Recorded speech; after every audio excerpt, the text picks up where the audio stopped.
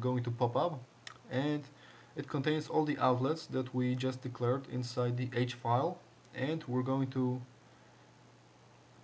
press the circle over corresponding object, and we're going to drag this to our object, and we release the mouse button, and as we see, the name label was just assigned to this label, and we do the same with text field. And the same situation is when we want to connect an action to some button. First, we're going to think about what action is going to be done when this action is going to be initiated. So when the user first presses the button and releases it, we want the action to be initiated. So we select the touch up inside action, and we drag this to files owner, and this little menu pops up, and we press the corresponding action, save name. Now we want the keyboard to disappear, so we select the text field, and when the user presses end on exit, so did end on exit, we drag it to files owner and select the hide keyboard. Now this is all. Now we save our interface file, we quit it, and we press build and go.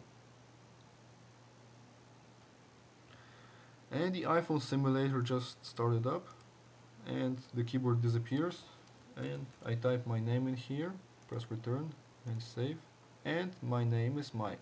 Cool. So this is it for building our application.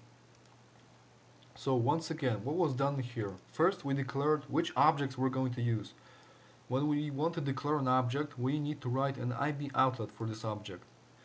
Next, we tell which object is going to be used, and we choose a name for this object. Each IBOutlet needs a property inside. The property needs to have some attributes, and the rest was the same as in IBOutlet. And we declared some actions over here. Next, each object is going to be is needed to be synthesized inside the M file. We declared the string inside the save name action. We set the string inside the name label. We release the string because it is not going to be needed any longer. And to hide the keyboard, we type the resign first responder command. While this may look quite complicated if it is the first time you used Xcode, but it's very essential for you to understand what just happened in here. If you don't understand anything, just try to go over it, go over the tutorial a few times, and if you've got any questions, then you can email me. I'm going to help. So there isn't any sense in moving along if you don't understand this. So happy coding and happy new year. Bye.